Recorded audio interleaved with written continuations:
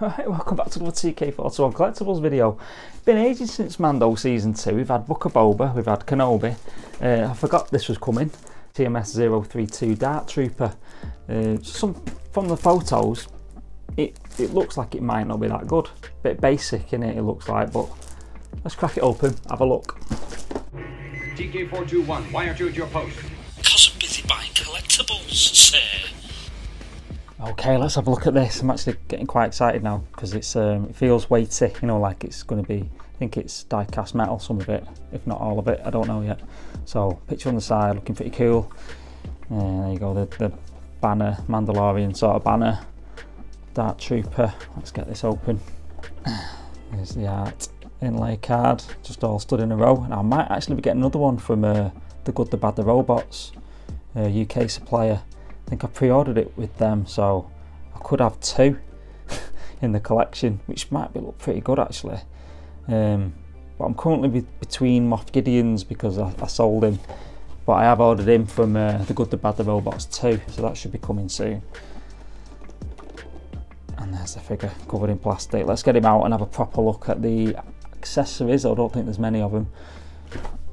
Okay, let's have a look at the accessories. So we start with the blaster, almost looks like a shotgun, with that bit there, that silver. Some good weathering on that, looking good. And the scope, and this is magnetised, so it sticks to his leg. But you also get this if you wanted to put the magazine ammo onto the gun. So you just click it in like that. Looking pretty cool. And then we get a set of hands. Now at first I thought these were like articulated, but they are not articulated like K2SOs, so don't try and bend them because you'll snap the fingers. So you got a pointy one. Oh no, that's a weapon holding hand, isn't it? Pointy one. The fist, obviously when he's bashing Mando's head in. Oops. And another fist, and that is it for the hands. So you get 6 hands. And then Dark Trooper base, got that standard Imperial sort of base, and standard grabber. Let's have a look at the figure. Alright, let's have a close look at this figure. Look at this. So it does look amazing up close. That is looking ace. That head sculpt. Now you can take that top off. Batteries in the head which lights up the eyes, pop them in a minute. So that's similar to K2SO. It looks good how you connect the head on, how you connect the top on, and there's no obvious kind of seam there. Neck's quite stiff to turn, but that is looking scary, scary good. So he's heavy as well. So working down the figure then. Got his breastplate and everything. Again, this all lights up because I think there's a battery pack in the back. I'm gonna have to look at the instructions in a minute, but and these joints are metal, and I think all that in there is metal as well. Basically anything silver is die cast metal. Now there's a bit here that, just looking at the instructions, you take that out and then you're supposed to be able to detach the top of the body. And it says interchangeable with upcoming accessories. Now, I really don't know what that means. If anyone knows what that means in the comments, give me a shout. It might just be me being stupid, but yeah, I'm not sure what it means by that. Yeah, again, so all these joints are metal. This is the legs are plastic, but the actual joint bits are metal. And again, metal joints at the ankles. But I mean, look at the detail in this, like the leg kind of mechanism in there. It looks amazing. There's some detail gone into that, isn't there? And all these pistons and stuff in here. It's like details that I never really picked up on in the show. It's too busy fighting, aren't they? You don't really get a good close-up look at like the middle bit. And like these pistons in here, looking amazing. Yeah, again the hands here, they aren't articulated, so you've just got a pair of relaxed hands that come on with the figure out of the box. More details on the back.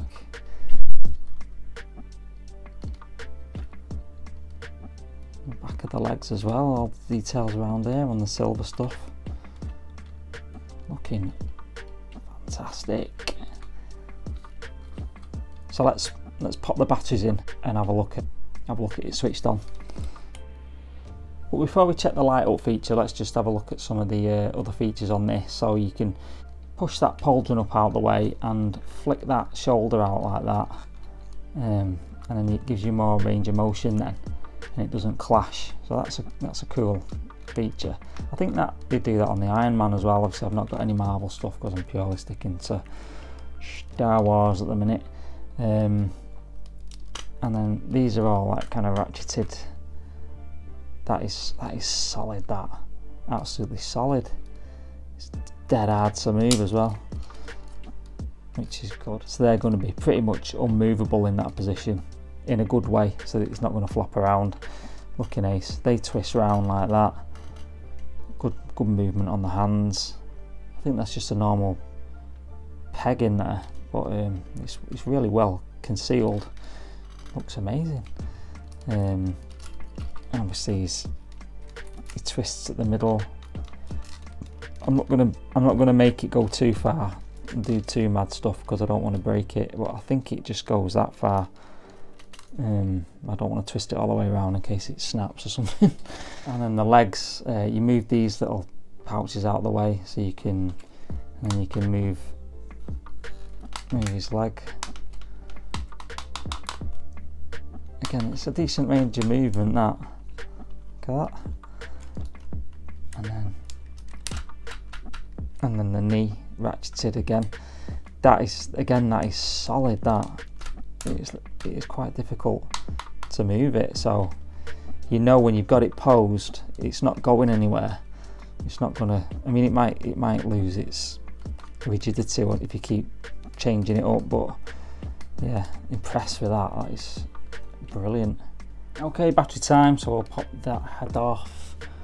Got me trusty wearer screwdriver, and then we'll insert said screwdriver into head.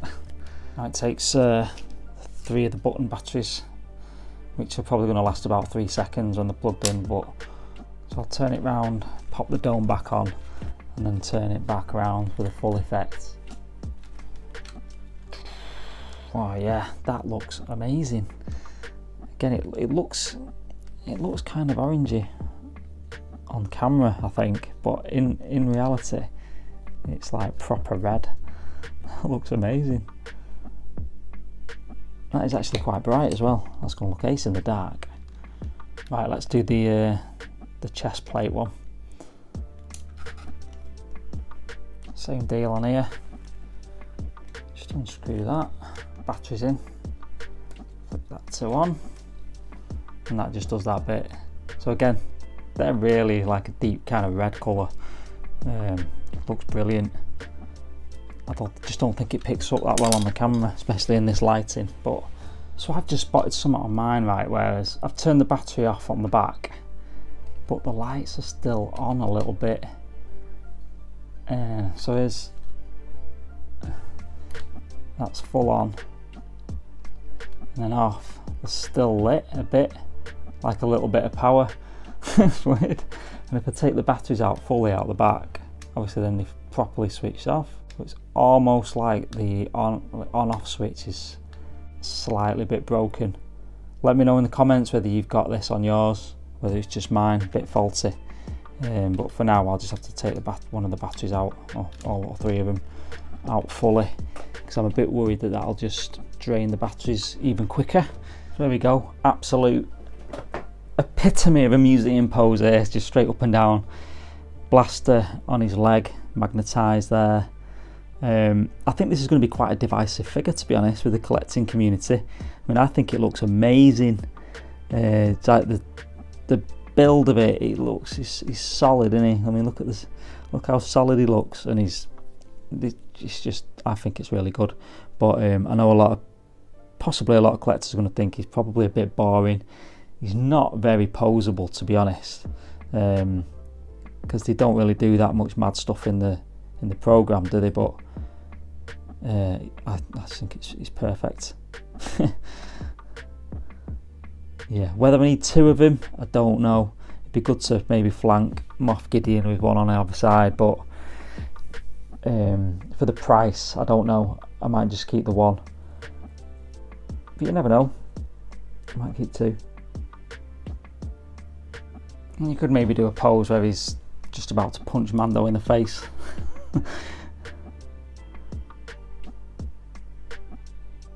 But yeah, I hope you like that quick look at the Dark Trooper. Stay tuned for more unboxings. I'll see you in the comments and see you in the next video. Take care.